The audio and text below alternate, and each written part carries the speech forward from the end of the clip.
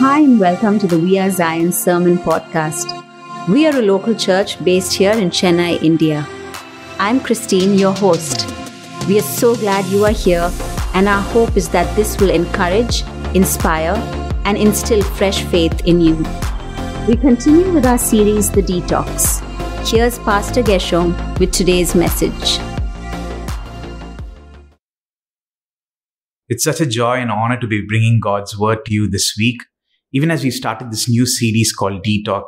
And as we go into the second part of it, I'm so encouraged that God is working in and through us. This entire series is all about repentance. And today, if there's one thing that we need to do in our lives is to repent of so many things, so many past things that we probably have done. God will bring to remembrance, or probably in our journey of life, as we continue every day, year on year, there'll be certain areas and habits that we think are good for us, but may not be right in the sight of God, that God would want us to bring about repentance. And so even as we look into this entire series called Detox, let's just look back as to what we saw last week. We saw that sin is the very nature that we are born with. When we come into this world, it's part of us. And, at the end of it, we came to the conclusion last week that sin is a condition, but repentance is ongoing. It's something that we will have to do as long as we're living in this earth, because we're just human beings who are frail and who need God's strength every step of the way. And oftentimes we fail to acknowledge that. We also saw that even as we follow Christ, even as we've accepted Him as Lord and personal Savior, even as we call ourselves Christians, we can put ourselves into two categories. We can either be pretending Christians or we could be performing Christians. Even as we continue on with the second part of the series, I've titled this as Real Repentance. Today, the word detox is used so much. In fact, I personally am not a person who exercises a lot like my wife, but I strongly believe that, because of my WhatsApp status, it might appear on the screen right now. I mean, you would notice that I've always, from day one, ever since I joined WhatsApp, probably like 10 years back, I've kept it at the same status as at the gym. And now I found this cool emoticon, which kind of like shows me of how I really am when I'm at the gym. It's a joke in the house because I've taken membership so many times in different gyms and I failed to continue at it. But today, the more I was actually preparing on this topic, I was reminded, looking at that WhatsApp status, that it cannot just be a one-off thing. Detox of our soul, detox of our spirit, which happens where God really wants to renew us, cannot just be a one-off thing where we just say, 10 years back I repented. No, it has to be a daily thing. One of the cool features that actually remained, I think it got carried over from all our messenger chats and everything as we moved on to different forms of messaging. When we came to WhatsApp, one of the key ways in which we could notify others who are trying to reach us of what we are currently, in fact, it will say when I'm busy, or it will say I'm driving, or it will say at the gym. These are different statuses that we could put so that someone could know why we are not getting back to them or where we are at that particular point of day. But as Christians, are we actually changing that status every day to say, God, I'm taking this time to repent? And even as we do this series, we'll soon realize that what we do in terms of repentance will be personal. We'll start repenting even on behalf of our family, most of us. And then that eventually leads us to repent and intercede and, ask for forgiveness on behalf of the land. It just doesn't stay with us. So we need to find our time and our place of when we can detox. When we repent and when we say that this is a daily thing, we are saying because we need to seek the face of God every day. Why do we seek the face of God every day? We saw last week, it's not something that we work towards. It's not something that, we strive towards seeing God. God has called us as His children. We are His sons and daughters. Nothing can change that. Today, when I look at my kids, they don't have to strive hard to please me. They just have to live the life that God's given them to their fullest. Their status of my son or my daughter doesn't change. They are my son and my daughter. The minute they came into this world, they are mine. The same thing, God has created us in His image and we are His. Our status will never change, but the place where we stand and call Him Father will change. Whether we call Him from a repentant heart or are we standing from a place of not understanding and, having the heart of stone and saying, what, God, I'm here, but I can just offer my prayers to you, but I won't change. Today, even as we look into real repentance, if there exists real repentance, there also has to be something which is not real. And so I've termed that as the knockoff repentance. I'm reminded about this, I think 10 years back when we all took a family trip. We went to Thailand, and towards the end of the trip, as part of that tour package, we actually had to go through this electronic street where we had to see all the different electronics that were in display.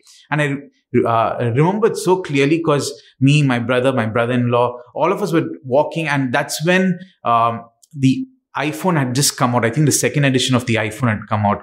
And we were walking through those streets, and the guys were actually selling us knockoff versions of the real iPad and the real iPhone. And when we saw it, we were like, wow, this is so cool. Everything looks, so close to the real one. In fact, the packaging, the way it looked. And so this guy opened it, and then, he turned it on for us. And then we could see that this was a complete knockoff. Today, when I call it a knockoff repentance, it's because we have come to this place where we get so used to our prayers, where we get so used to actually meeting with God that it comes down under a time constraint. And that's when we have these knockoff repentance where we actually don't really mean what we say. And the reason why I've termed this as knockoff repentance is because any form of a knockoff actually follows a template, or there is a skeletal framework in which it's actually done and made. Today, just a few weeks back, we had Apple launching their new OS and what is expected to come this year in terms of the market. And immediately you can see case manufacturers and everyone come out with their own version of what they might think could be the new phone. And if you notice where they all draw that from are from all the patents that have been submitted. They take all those CAD drawings and they decide, okay, this is what can possibly come. These are the features that could be included. Even as people outside are using these templates to create knockoffs, we have found our own templates when it comes to repentance and actually approaching the throne room of God.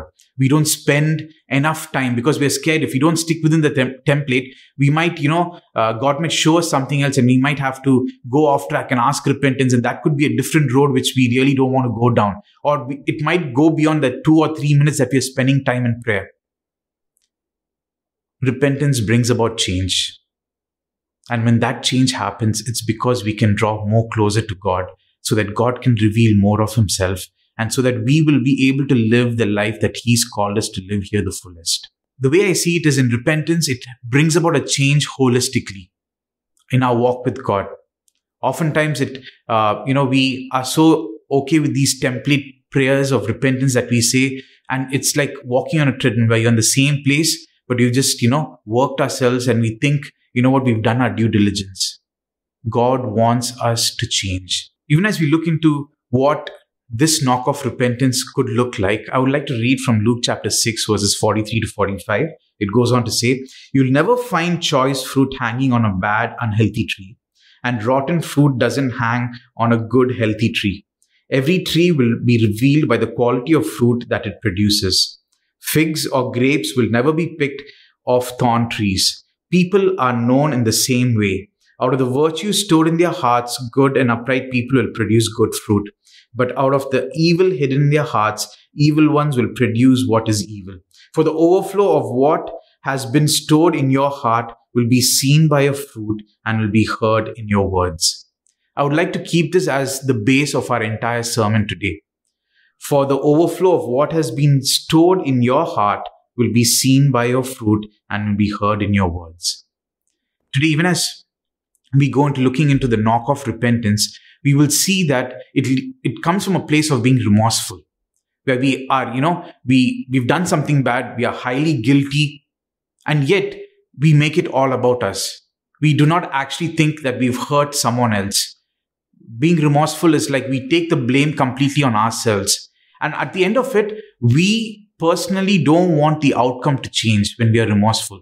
We want to be in control of it. We want to make sure, I'll feel sorry now, but I don't want the outcome, or I don't want the direction which I've taken to change. Oftentimes, it's like us correcting our kids. We as parents have those moments when we, blast them and we come out with this ridiculous punishment. To our kid, more than being guilty and sorry for what they have done, they are so scared of that ridiculous punishment. Of lately, because of our kids staying at home with this whole lockdown, the punishment that comes easiest to our mouths is, you can't watch TV, or you can't go out to play with your friends. And so for our kids, those are the two biggest things. And sometimes as a father, I kind of like go the extreme and I say both those punishments are valid. And you'll notice that immediately, not even like 2-3 minutes, my youngest will come and he'll say, what, Daddy, I'm sorry, but can I watch TV? His main focus is to make sure the end outcome is not changed. His end outcome, I'm sorry right now. I'll say sorry. In fact, we tell them, say sorry to each other. But the end outcome is, can we still go out to play, or can we still watch TV? Many times we are remorseful and we forget that God might be the one who we are supposed to ask sorry from. We just make it about ourselves and we take control over that. The second form of a knockoff repentance, which actually leads us from being remorseful, is immediately with our words, we come up with these solutions which we itself can't keep. And I would put that under the word called resolution. We are in the month of July in 2020. Let's go back to 31st night, 2019 in December. How many of us would have made so many resolutions? Some of us would have been like, I will read God's word. I will learn a bit of painting, or I will learn this new thing, or I'll be more encouraging of others with my words, or I will be more cheerful in situations. We would have had so many resolutions. Or I will eat right. I would cut down on, chips, or I would cut down. We would have made so many resolutions for the betterment of ourselves. But today, how many of you can say that those resolutions are out of the window? We would have lasted in maybe max, 7 days, 14 days. Some of us would have made that decision even, I'm going to detox every month, or I'm going to go to the gym every day. But we are struggling and we strive hard to stick to those resolutions. And oftentimes we feel bad about it. And it's like us when we come and we say, God, I'm really sorry, but next time, I'll make sure I don't do it. We rely on our strength. Our resolutions are dependent on our strength. And we don't want to let go of that because we feel so strongly convicted that we can be the change that we need to be in our own life. But resolutions do not bring about a real repentance. These are all template forms in the sense I don't know how many of you actually use templates, but I am a big user of templates in the line of work that I do. Even when it comes to editing a sermon like this, there is a template, there is a skeleton thing in which I put it in. And from there on, I work. Templates oftentimes boxes within the four walls. They don't allow us to expand. We tend to become too comfortable over a period of time. We won't allow any change because it becomes us moving out of our comfort zone. Repentance every time. If you see, David is a superb example when it comes to repentance. Every time he felt like he sinned and he's done something wrong in God's eyes, the first thing that he does is he goes to God's feet and he just repents. And the repentance looks different every time. And that is the real repentance that we need to exhibit. So today, when we look at real repentance, what does real repentance look like? Being remorseful and having a resolution, all that are small aspects of repentance. But the real repentance when it comes is directed towards God, and it's not about me. Reading from 2 Corinthians chapter 7 verse 10, which we read even last week. For the kind of sorrow God wants us to experience leads us away from sin and results in salvation. There's no regret for that kind of sorrow, but worldly sorrow which lacks repentance results in spiritual death. Reading from the NIV version of verse 10, godly sorrow brings repentance that leads to salvation and leaves no regret, but worldly sorrow brings death. And the death mentioned here is spiritual death. Our prayer is that we'll be consumed by godly sorrow that will lead us to real repentance. Today, a lot of us want to have the real deal when it comes to anything in life. Be it a relationship with a friend, a relationship with your spouse, or anyone around. You want to have a real relationship. You don't want something that's fake. You don't want something that, is just satisfying you or just like, you want something real. In fact, today it's gone to everything. We want, in our food, we are so careful to make sure everything is real in it. There are no additives added in. We are so careful of everything around us, but we often forget that we are not being real with the one who's created us. So even as I said, real repentance directs us towards God. It's because God knows everything. Oftentimes we talk to ourselves, and because we keep talking to ourselves, we somehow come to this understanding that that is reality, or we know what's best. But God, who's created, knows everything. Even when we come before Him and place a request and a petition, or, even when we come before Him to repent, He weighs it. He knows. And that's what I want to take from this beautiful psalm of Psalm 51, where David has done this sin, where he's taken another man's wife and he's made her pregnant. And Nathan, the prophet, comes to, instruct and, tell David what he's done is wrong. And he writes this beautiful psalm of repentance, reading from Psalm 51, verses 1 to 4. It goes on to say, "Have mercy on me, O God, because of your unfailing love. Because of your great compassion, blot out the stain of my sins. Wash me clean from my guilt, purify me from my sin. For I recognize my rebellion. It haunts me day and night. Against you and you alone have I sinned. I have done what is evil in your sight. You will be proved right in what you say, and your judgment against me is just." Reading again verse 4, "Against you and you alone have I sinned. I have done what is evil in your sight." David knew who to direct his repentance towards. He knew he had sinned. He knew he had done something wrong, and he knew who he had done it against. Even before he probably would have gone in and, really repented even to Bathsheba, maybe. But before he did all that, he knew he had upset his Creator. Today, are we willing to go and repent to God in all honesty? Bear it before Him. There's this beautiful parable in the New Testament where Jesus says, which we will read in a few minutes now, where it brings out the depth of honesty. We can only be real with ourselves. We can't be real for others. And that's what God wants. When God actually sees us repenting, He wants us to see the real deal in us. Reading the parable from Luke 18 onwards, it goes on to say, "Then Jesus told this story to some who had great confidence in their own righteousness and scorned everyone else. 2 men went to the temple to pray. One was a Pharisee and the other was a despised tax collector. The Pharisee stood by himself and prayed this prayer: 'I thank you, God, that I am not like other people, cheaters, sinners, adulterers. I'm certainly not like that tax collector. I fast twice a week and I give you 1/10 of my income.'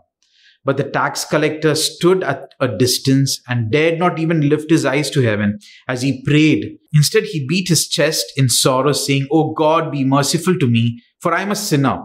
I tell you, this sinner, not the Pharisee, returned home justified before God. For those who exalt themselves will be humbled, and those who humble themselves will be exalted." I'm reading from the Amplified Version again, verse 13. "But the tax collector, standing at a distance, would not even raise his eyes towards heaven, but was striking his chest in humility and repentance, saying, 'God, be merciful and gracious to me, the especially wicked sinner that I am.' I tell you, this man went to his home justified, forgiven of the guilt of sin, and placed in right standing with God, rather than the other man. For everyone who exalts himself will be humbled, but he who humbles himself, forsaking self-righteous pride, will be exalted." I've highlighted in this Amplified Version, "forsaking self-righteous pride will be exalted." Many times we think we are righteous. We have that attitude in us where, we feel like we are on a pedestal, above others. Let's not forget, in this Christian walk, we are all living in glass houses. We cannot judge others harshly. We cannot be the one who actually pass judgment over them. That's up to God. We all have to look at whether we are living our own lives well. I love how this tax collector just goes there, and it says beautifully, it says, in humility and in repentance, he was saying, "God, be merciful and gracious to me." He knew who to direct it to. He didn't go to God and say, "God, you know what? I have done this, I've done that. I've given my tithe here, or I've given this offering here, I've given this, I've gone and volunteered here." No. God knows all that. God knows what we do. God, in fact, weighs always. It goes on in the New Testament. It's interesting. Jesus says He weighs the intentions of our heart. That's scary, because oftentimes in my life, I've realized my intentions are not on the right track. I actually do certain things so that I can get something else. or I can get that other favor out of this other person, or I know if I do this, that one day I can actually have them on my speed dial to actually call and say, hey, I need a favor. But what are our intentions? When it comes to repentance in front of God, are we willing to say, God, I've messed up. In front of you, I've done this completely wrong. I'm reminded of this incident in Mumbai where our son was going for his tuitions, and when we actually had to go pick him up, he had lied to his teacher, and the teacher actually took it out on us by blasting us. And we came home and we had really given a piece of our mind to our oldest. And at the end of it, he came back and he really apologized. He apologized and he told us the real reason and the whole story behind it. And it broke my heart because I knew that I had been really hard on him. But one thing which actually defined that moment was the way in which he came and apologized. The way in which, in all honesty. And, at that point as a father, I didn't care whether, I was just willing to accept that apology. I wasn't, there to, you're my son who I would not, who you've let me down. No, none of that. So even when we look to God, can we come in all honesty? Because God wants that. Today, David, the Bible says he was a man after his own heart. It's because he was connected to God.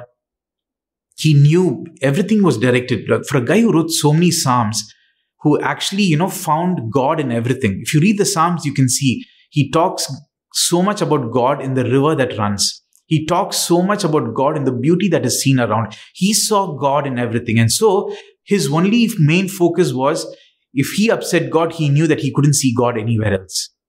He didn't want that image to change. He wanted that connection to always be there. So that's why he goes back to God and says, God, I am sorry. Even as David repented, he was unafraid to face the consequences. For him, the consequences didn't deter him to actually go in front of God.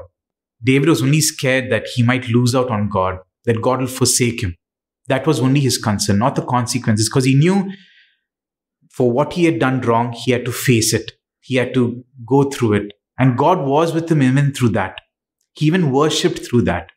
Reading from 1 Corinthians chapter 10, verses 12 to 14. Therefore, let the one who thinks he stands firm, immune to temptation, being overconfident and self-righteous, take care that he does not fall into sin and condemnation. No temptation, regardless of its source, has overtaken or enticed you that is not common to human experience, nor is any temptation unusual or beyond human resistance, but God is faithful to his word. He is compassionate and trustworthy, and he will not let you be tempted beyond your ability to resist. But along with the temptation, he has in the past and is now and will always provide the way out as well, so that you will be able to endure it without yielding and will overcome temptation with joy. Therefore, my beloved, run. Keep far, far away from any sort of idolatry that includes loving anything more than God or participating in anything that leads to sin and enslaves the soul. Paul goes on to encourage the Corinthian church to say, God will deliver us from temptation. And even as we come to God with this honest repentance in front of him, he is willing to deliver us. When we direct our humanness, our struggles to God, when we tell him, God, these are some things I'm really struggling by, come through. I need your help. God's willing to help. Today, as a parent, I will go to any extent to make sure I help my kids so that they become a better versions of themselves. Not that I'll save them from situations or something that they've done wrong, but I will go out to make sure that they become better versions. And God wants us to be better at who he has created us to be, so that we don't become changed to so many things. God wants us to live this unshackled life so that we can bring glory to his name. And that comes from a place of real repentance. So today, even as we read from this, will we be standing like the tax collector saying, God, this is me. I'm sorry that I've sinned against you. I am a sinner. I need your forgiveness. Help me, Lord. And God's willing to help us. The second form of real repentance is where it just doesn't come from a mouth, but actually it comes from a heart. The conviction happens within our heart. And out of that conviction, we declare it with our mouth, everything that we mean. Many a times today, it's interesting. I'm bringing a lot of examples of my kids because that's a real life example. They fight and then we tell them say sorry to each other. And that saying sorry so that they'll make us as parents feel better, but they don't mean it. If I've seen so many times when both our youngest have to say sorry, they'll turn the other direction. They in fact will be saying sorry to the wall. They in fact can't even tell the other person to their face they're sorry. That's how much that, they want to say sorry just with their mouths and not with their heart. And oftentimes in fact, I wouldn't say oftentimes, many times we say that, we go to God and say, God, I'm really sorry. You know what? I shouldn't have done this, but I'm really sorry. And we just have that. It's like a quick reply. If you notice, a lot of our messaging apps right now have quick replies. You have shortcut or hotkeys where you press that hotkey, there's a quick reply so that you don't have to be typing it out again. We often do that to God when it comes to repentance. But in all honesty, can we say, God, I want a heart change? Because when there's a heart change, everything that comes out of my mouth will be real. We are weighed by what actually, what transformation happens in our heart. God weighs that. God knows every intention. God knows every desire. And so we can make a lot of claims, but they might be more false claims than actually real claims because our heart will be in another place.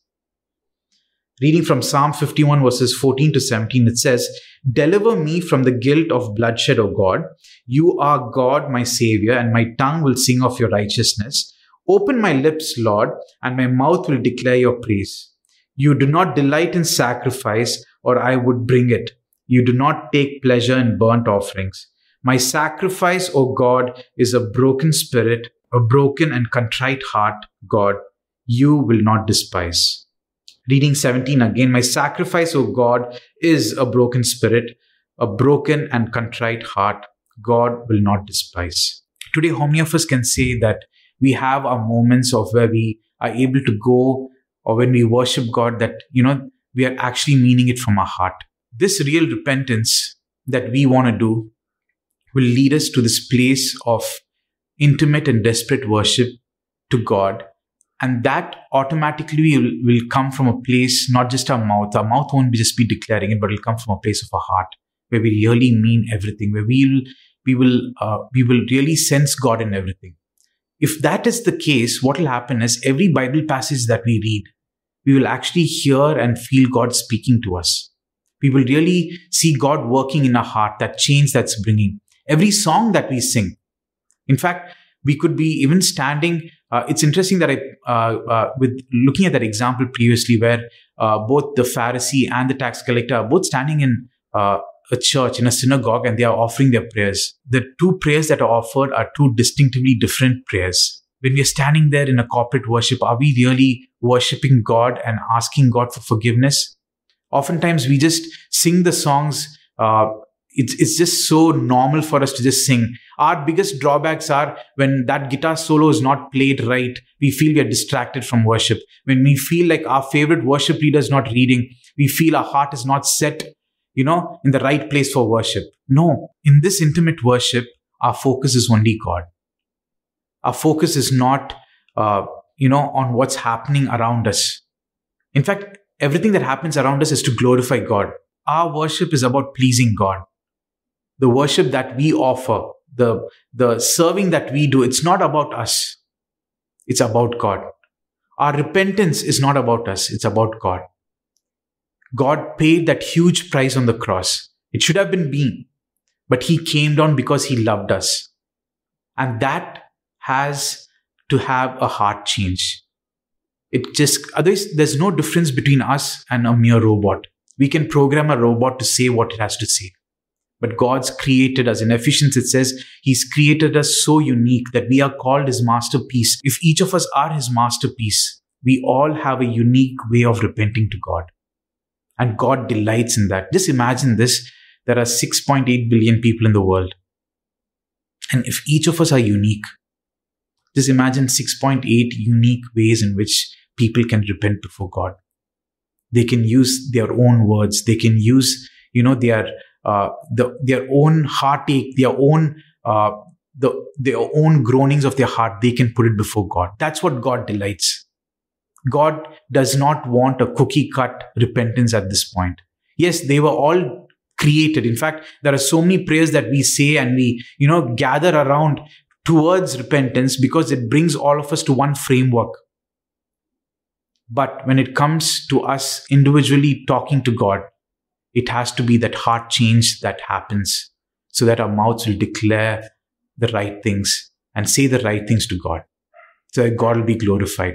Oftentimes you might say, I don't even have the words to repent. But God already knows your heart. Where is your heart?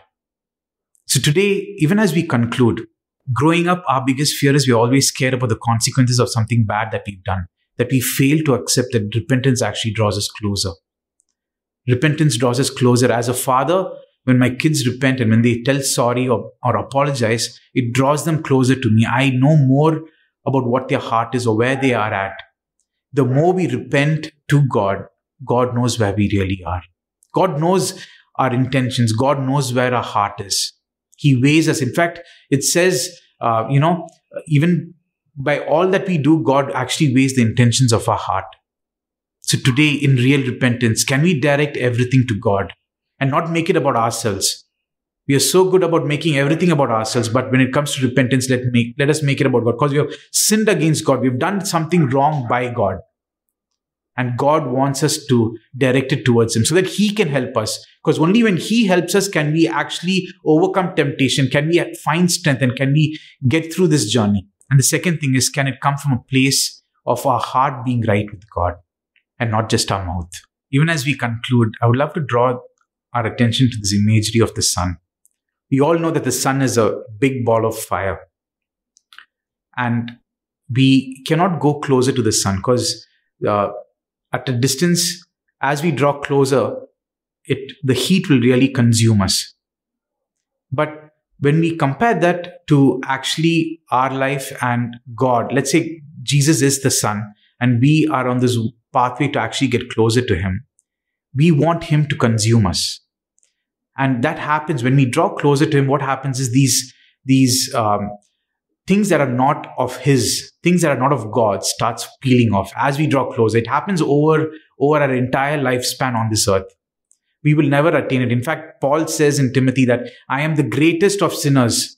Even after being this big apostle who authored so many epistles, he has to come to this place to say, I am a great sinner.